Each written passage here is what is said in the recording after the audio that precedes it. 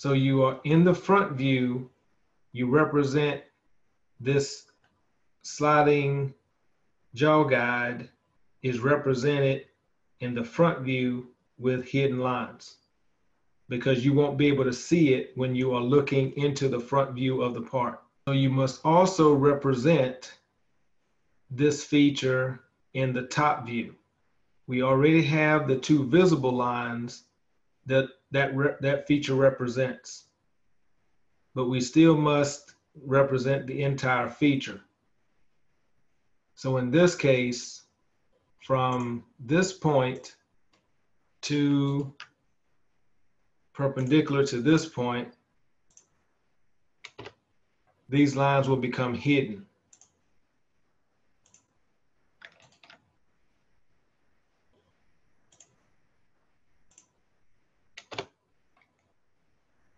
And that will be the same on this side. That will be the same on this side.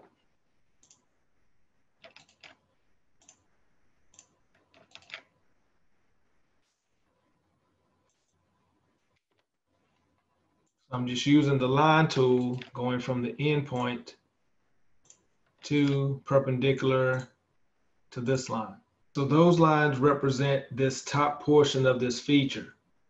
We still must represent the entire feature.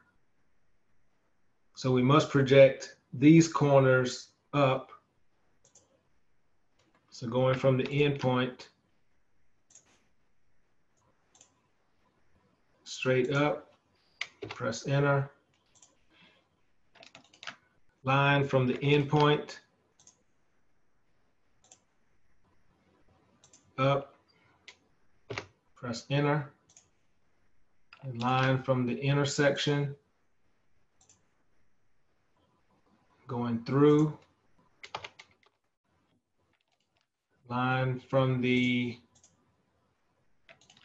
intersection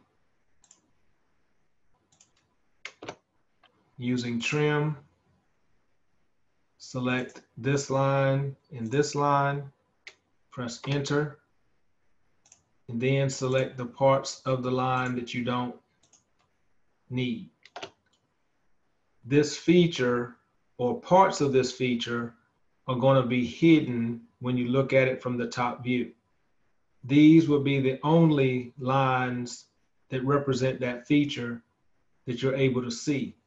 We need to trim the line between the vertical lines in the right side view projection plane.